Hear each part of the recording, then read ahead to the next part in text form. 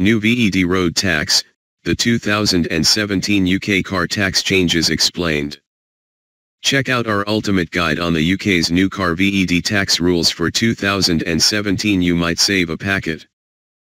2017 is now in full swing, which means that the new VED, Vehicle Excise Duty, car tax rules are due to come into force in just a few weeks' time.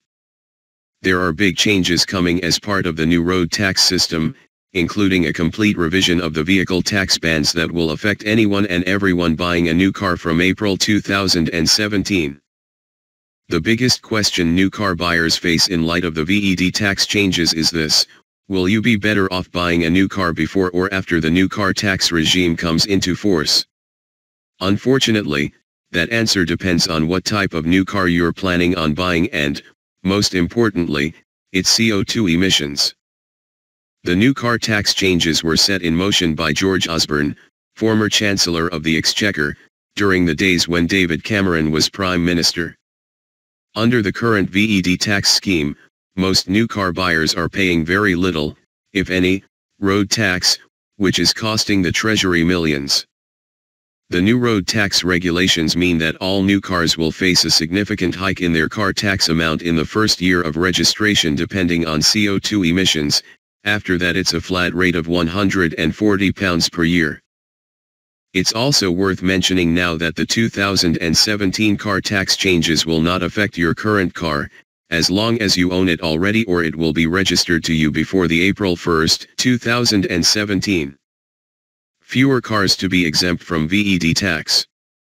Unlike the current system, where low-emission petrol and diesel cars are tax-exempt, the new VED system will only be free for vehicles with no tailpipe emissions.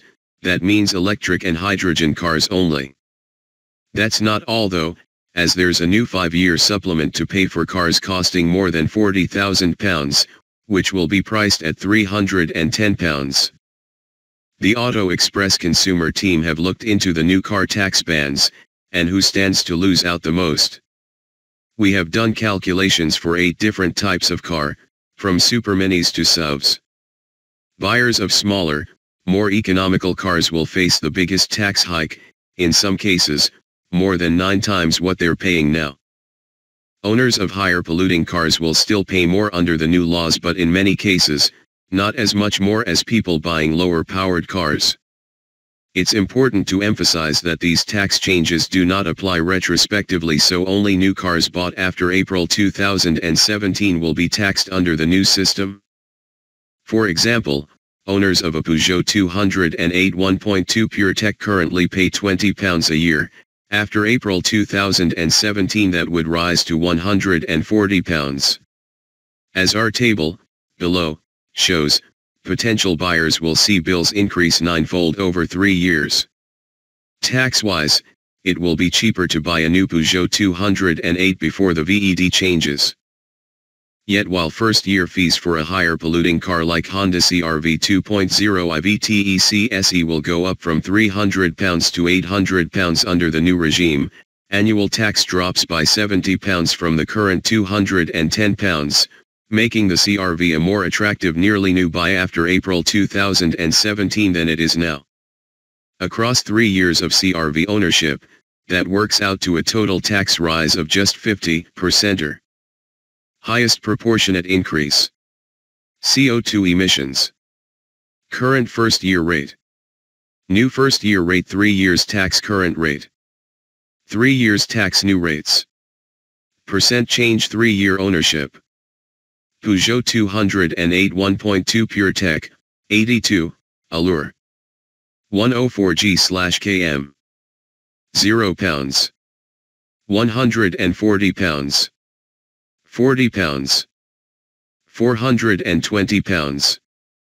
950%. Ford C-Max 1.5 C, 120, Zetec. 105G/km. £0. £140. £40. £420.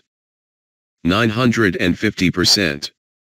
Lexus is 300H Hybrid Auto Luxury. 103G/km.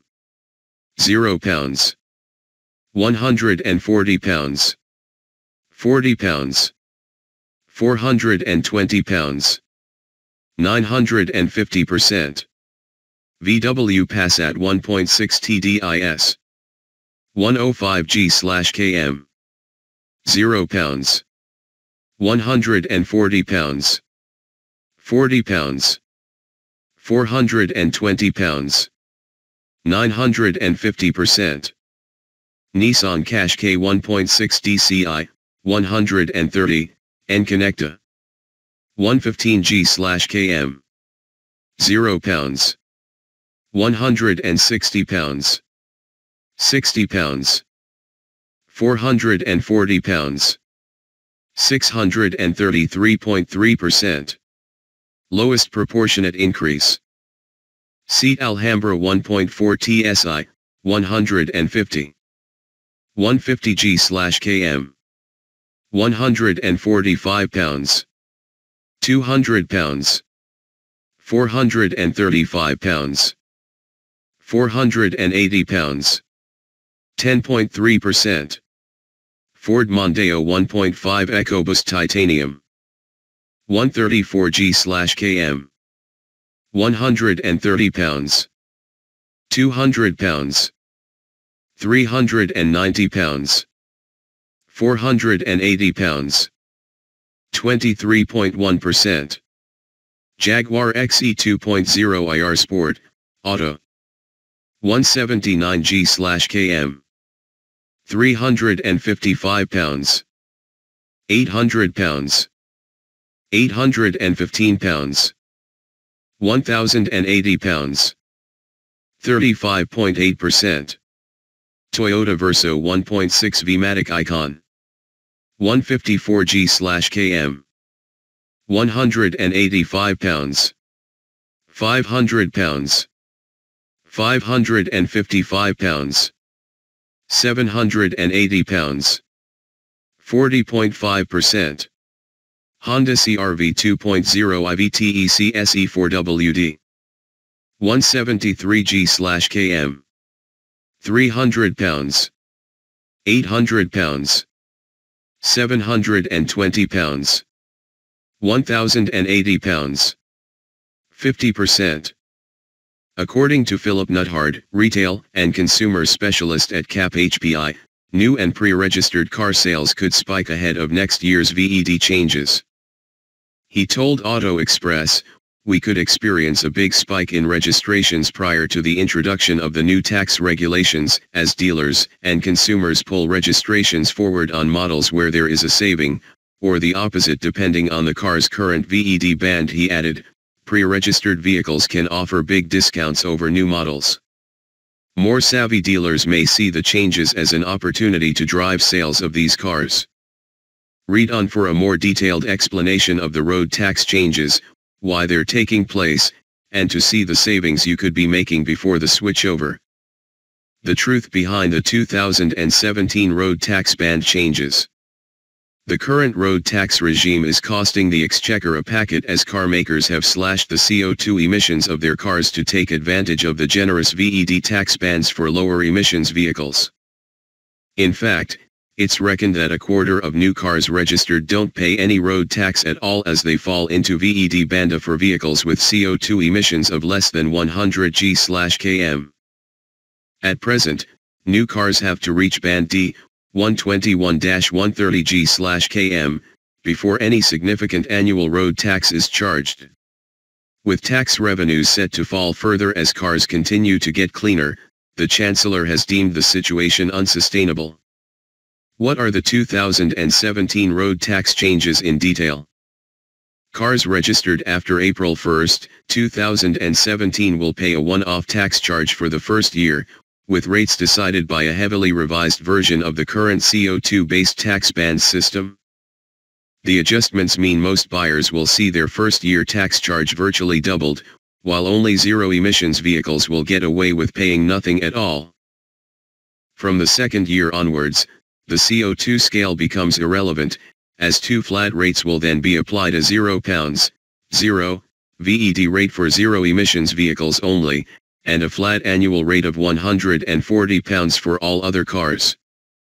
while cars costing over £40,000 will also be liable for the £140 VED rate from year 2, they will also be forced to pay an additional annual supplement of £310 for the first 5 years. That means expensive £40k and zero emissions cars will no longer get away with a free ride, as they'll have to pay the £310 supplement. Everything else in the £40k and bracket will pay £450 a year, £310 supplement plus £140 flat rate, until that 5-year period is over and they revert to the £140 flat rate. What car tax band is your car in? VED tax bands, April 2017 onwards, table. VED car tax bands for cars first registered from 2017 onwards. Emissions, G/km of CO2. First year rate. Standard rate. 0. £0. £0. 1 to 50. £10. £140. 51 to 75. £25. 76 to 90. £100. 91 to 100. £120. 101 to 110. £140. 111 to 130. £160. 131 to 150. £200. 151 to 170. £500. 171 to 190. £800. 191 to 225. £1,200. 226 to 255. £1,700. Over 255. £2,000. Cars above £40,000 pay £310 annual supplement for 5 years. Current, pre-April 2017, vehicle VED tax bands, table. VED band. CO2 emissions. Annual rate. First year rate. A. Up to 100 G/km. £0. £0. B. 101 to 110 G/km. £20. £0. C. 111 to 120 G/km. £30. £0. D. 121 to 130 G/km. £110. £0. E. 131 to 140 G/km. £130. £130. F. 141 to 150 G/km. £145. £145. G. 151 to 165 G/km. £185. £185. H. 166 to 175 G/km. £210. £300. I. 176 to 185 G/km. £230. £355. J. 186 to 200 G/km. £270. £500. K*. 201 to 225 G/km. £295. £650. L. 226 to 255 G/km. £500. £885. M. over 255 g/km, 515 pounds, 1,120 pounds. The 2017 road tax changes winners and losers.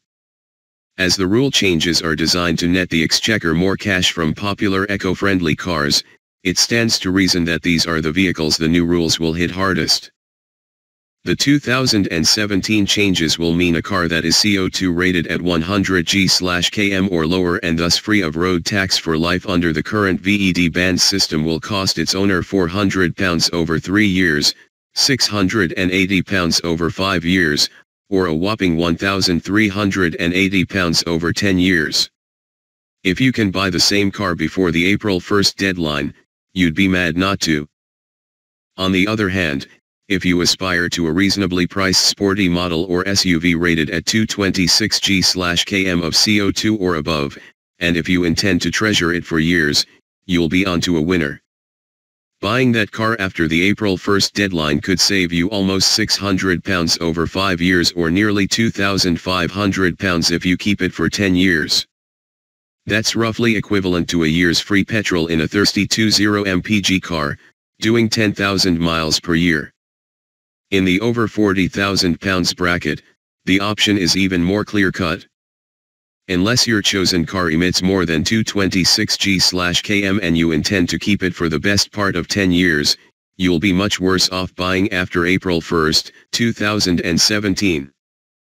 An expensive 100 g/km model that is currently free of VED will, under the new rules, cost £1,020 extra over 3 years, £1,920 extra over 3 years, and £2,930 extra over 10 years.